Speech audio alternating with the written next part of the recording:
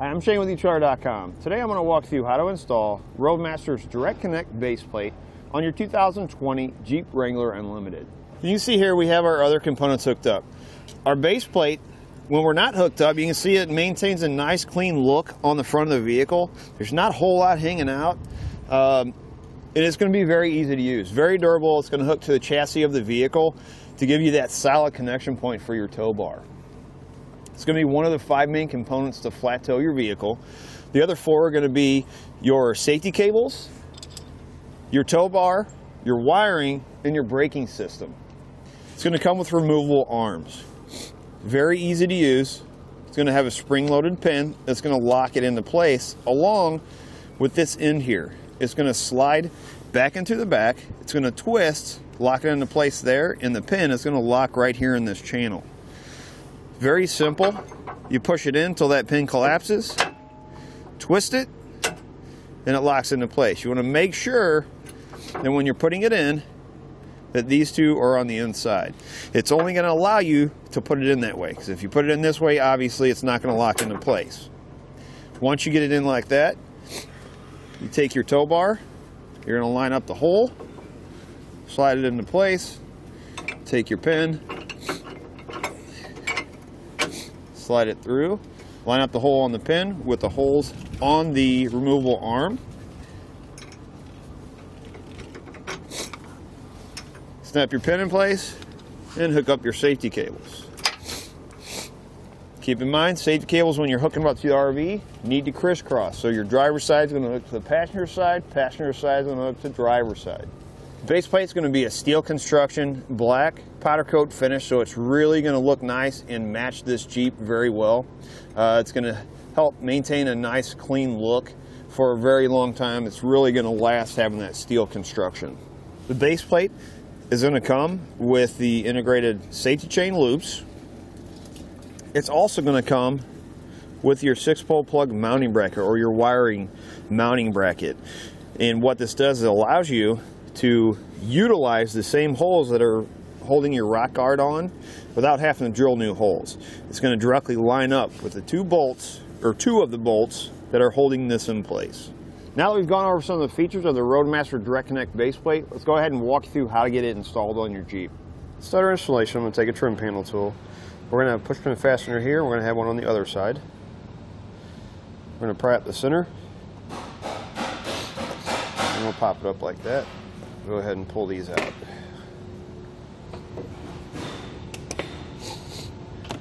Then we're going to pull this piece out and set it aside. On the passenger side frame rail, you're going to have some wiring.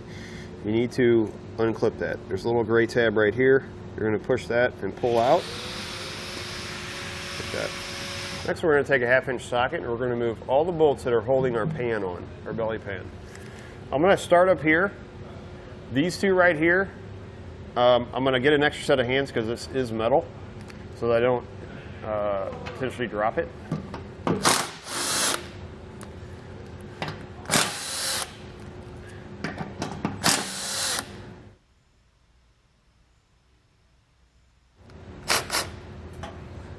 Hold it in place. Now that we've got these loose, I thought this was going to be a little bit heavier, so just be careful if you're doing it by yourself.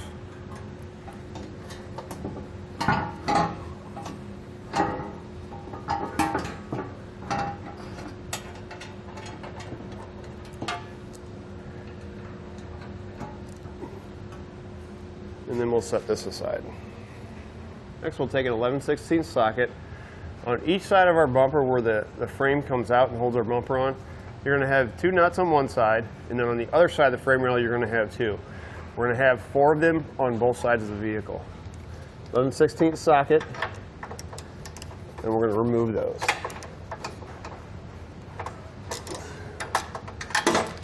If it makes it easier to use a swivel, you can use a swivel on some of them.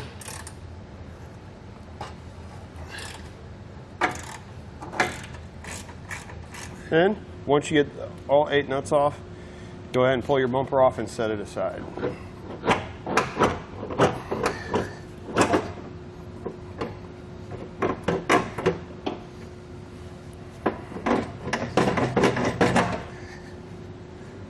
Then take a 16mm socket. The frame stiffener right here, you're going to have a bolt on one side, bolt on the other.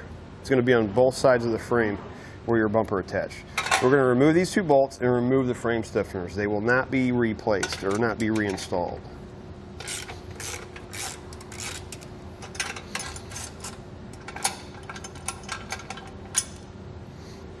Next, we're going to take the same 16mm socket.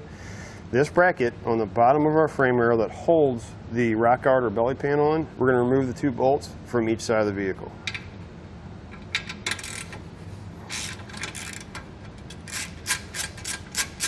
And then we're going to remove the bracket. This bolt that we took out, right above it, you're going to see a hole in the frame rail. We need to open that hole up to a 1/2 inch. But that 1/2 inch hole needs to go all the way through to the other side. So what I'm going to do is start with a small bit and again open it all the way up to a 1/2 inch all the way through the frame rail. This one happens to have a hole on the inside also, so instead of taking my drill bit and going straight through, I'm going to do this side and then I'm going to come over and do this side.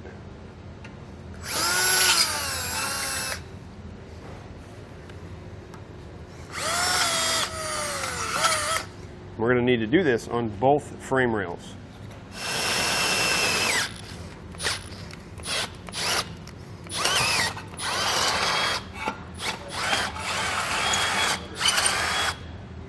Now I'm taking a paint marker and covering up that bare metal. It's going to help reduce the risk of rust corrosion later on. I'm going to do that with each one of the holes.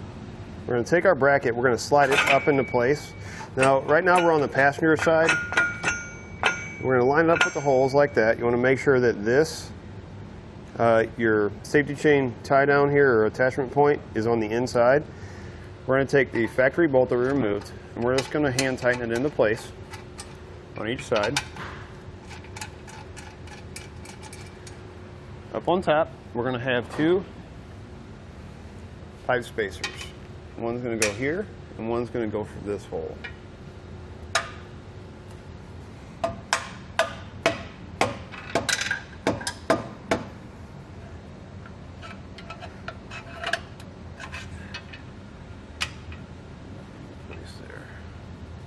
And we're going to take 5.5 inch bolt by 1/2 inch. You want to make sure you're using red Loctite on all of your hardware. We're going to go from the outside.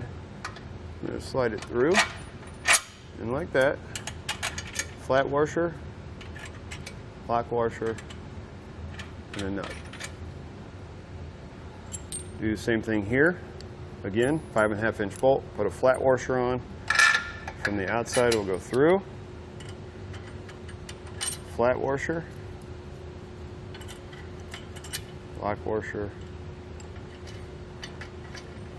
and a nut. Before we tighten anything down, we want to come up here to the front.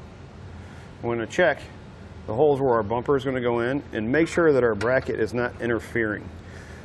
I like to take an extension like this. Maybe you have a larger screwdriver, and if you have to kind of pry it down a little bit to make sure that those are opened up, pry it down, and then what you can do is tighten the 2 factory bolts with your 16mm.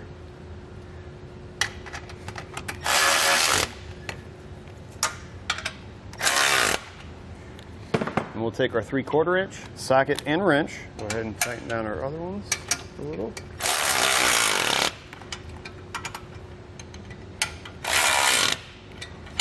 We're going to have a plate. It's going to look like this. We're going to have a smaller hex bolt.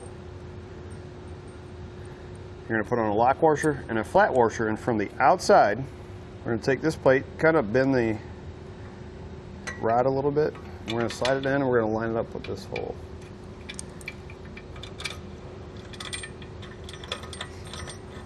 Put our bolt in, and then we'll tighten it into place. Then we're going to torque our hardware to the specifications and the instructions.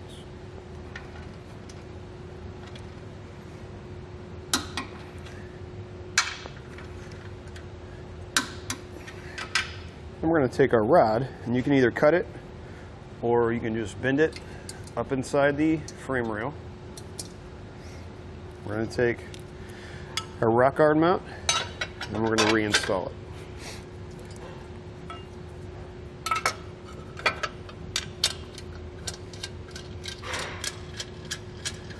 Go ahead and tighten those into place, and then we'll repeat the same process on the other side of the vehicle.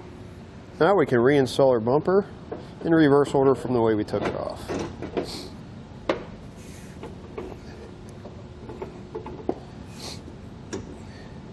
Once you have your bumper put back in place, you've got your plastic panel put back in, don't forget to plug in your wiring, then you can start trimming out your belly pan or your rock guard. On the new Rubicons, the 2020 Rubicons, this is actually metal. They're not plastic like the older ones used to be. If you can see here how I cut it out, you can do it like this. I want to do a little bit more custom work rather than doing it how the directions say. If you do it by the directions, they're going to tell you to cut out a big square all the way around this whole thing.